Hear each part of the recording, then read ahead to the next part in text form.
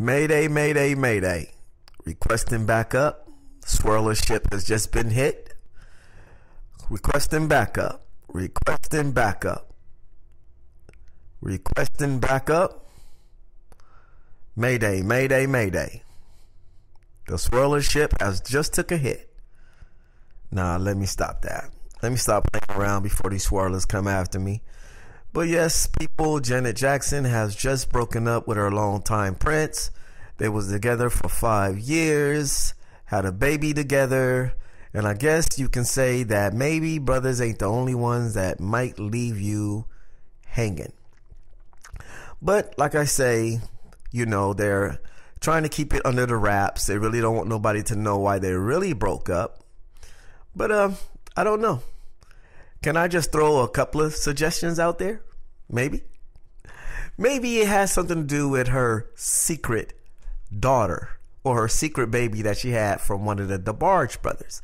Maybe that has something to do with it. Maybe he seen the spectacle coming and he said, you know what? I don't want nothing to do with this, Janet. Maybe that's what he said. And maybe Janet Jackson got a phone call or a text from Jermaine Dupri, and he said, girl, I know you tired of riding those camels. You need to come back over here and ride this horse. So I don't know. That could be it too. And then again, Janet could have just been getting with him because he was a billionaire to get the baby and cut out, knowing that if they ever get a divorce, she's going to be well taken care of. She got a baby. She has a connection. So I guess it can be all kinds of things. But anyways, you know, I know the Swirlers world is turned upside down, and I know they're going to be upset. They're probably going to hold a sympathy party. You know, this is a very direct hit because this was very, very public, you know, and the Swirlers threw that up there as one of their achievements.